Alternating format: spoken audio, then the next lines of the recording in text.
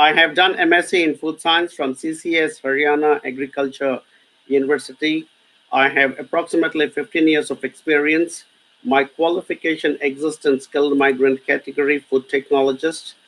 So can I apply through expression of interest? How much time will it take to get this visa? Direct migration is now ruled out. I just explained it to you. If you rewind back this particular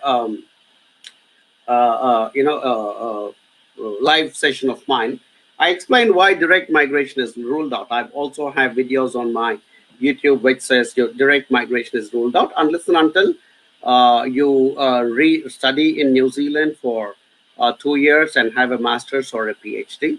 That is rule one. Or you have skilled employment or an offer of skilled employment in New Zealand. So that's the other the tick mark you need to get. Plus, of course, you need to get 160 points from your age qualification, spouse qualification, work experience. It's great that you have a background in food technology, and because food technologists, as you rightly pointed out, are in our long-term skills shortages list. So I would actually recommend that you come for a course in New Zealand, and someone like you with so much of experience in food technology could possibly look at either a master's, a postgraduate diploma, or even a PhD in New Zealand. That's what I would strongly recommend to you, Sanjay, because you have the adequate background and the experience is there. Your English is very good from the way you have framed your questions. I can see that your English is good.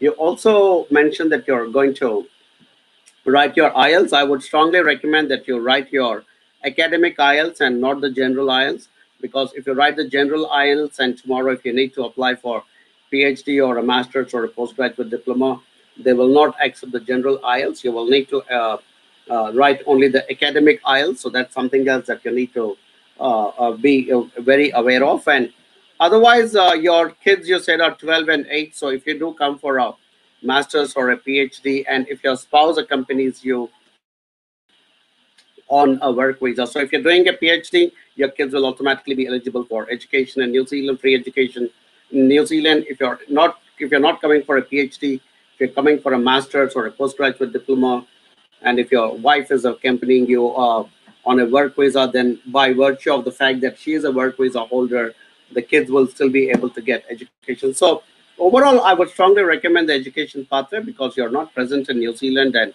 you don't have skilled employment here, so you will not be able to apply for a direct resident visa. You can give it a shot.